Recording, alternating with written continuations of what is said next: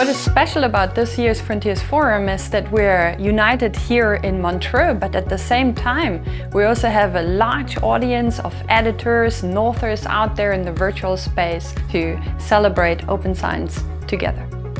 Yours is a remarkable community that understands the need to make every resource available to help inform solutions to our greatest global challenges.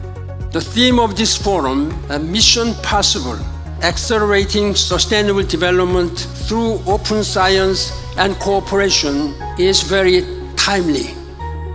This event was an extremely rare opportunity for such a global and borderless dialogue. From breakfast to cocktail party, you meet people you would never meet elsewhere. It's wonderful for me to talk to these people that are in fields that are related to mine but different than mine.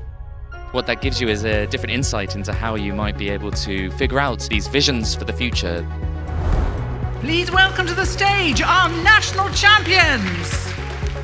We launched the Frontiers Planet Prize because it's based on the 9 planetary boundaries, which is just a very powerful idea. These 9 planetary boundaries is, as far as we understand today, the 9 systems that if we manage them sustainably, we can keep the planet in a good, livable state. We want to achieve a worldwide mobilization of the world of science to produce the science and the research we need to come up with solutions to stay within these planetary boundaries.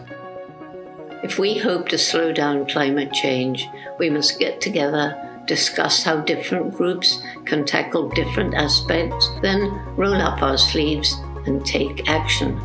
If we manage to inspire the political motivation, then I think we can solve the problem.